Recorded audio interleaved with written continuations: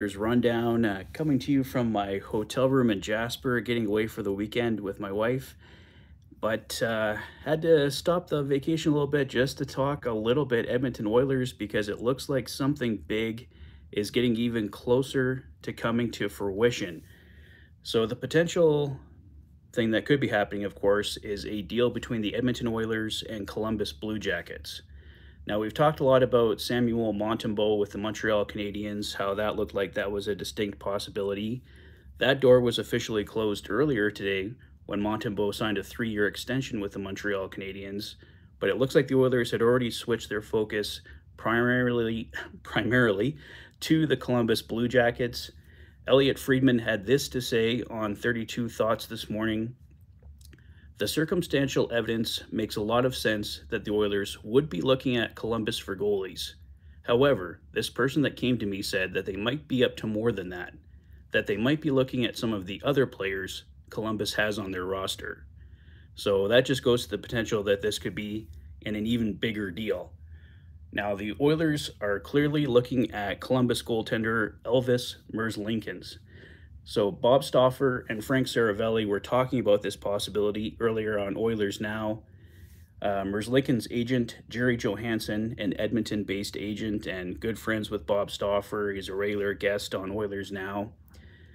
He said that Elvis would welcome a change of scenery from the Columbus Blue Jackets. Obviously, he's had a hard couple years there, lost his former friend and teammate in that accident a few years ago, so he would like a fresh start outside of Columbus. And Bob also mentioned that the players on the Oilers have a lot of respect for Elvis and noted his play in the league and world championships.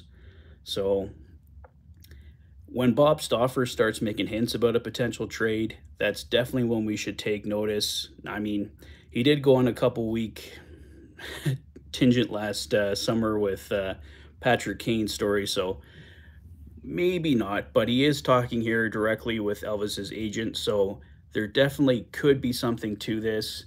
The Edmonton Oilers have been scouting the Columbus Blue Jackets recently, as we discussed a few days ago.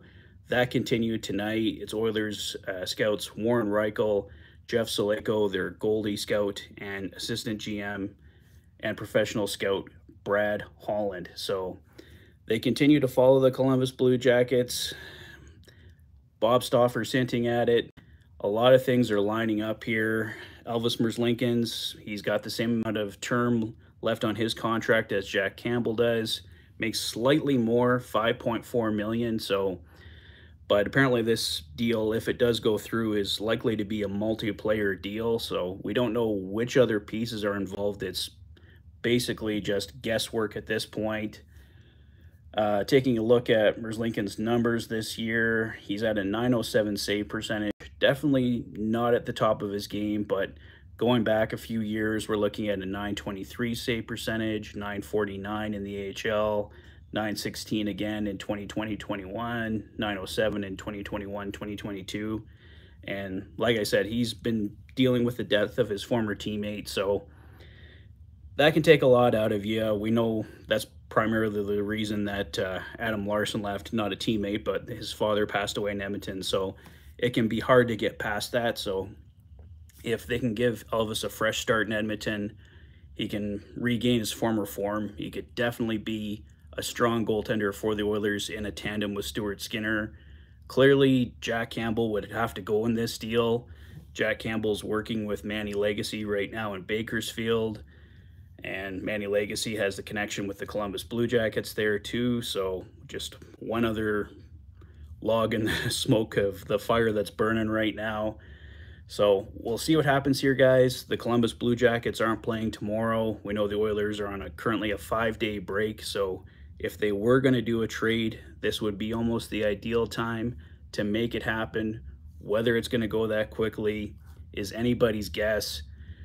We know the Oilers likely were going to bring up Jack Campbell probably on Sunday, but if this trade goes down, Jack Campbell might never come back to Edmonton. So we'll see what happens here, guys. I'll monitor it from here, and if there's another big update, I will let you know. But otherwise, I'll probably be back on Sunday night with an update on where things are at, trying to enjoy my little getaway here, but like I said, if there's big news, I will hop back on and let you guys know and we can discuss it. So I think that's all for now, guys. Let me know your thoughts on the potential trade in the comment section below.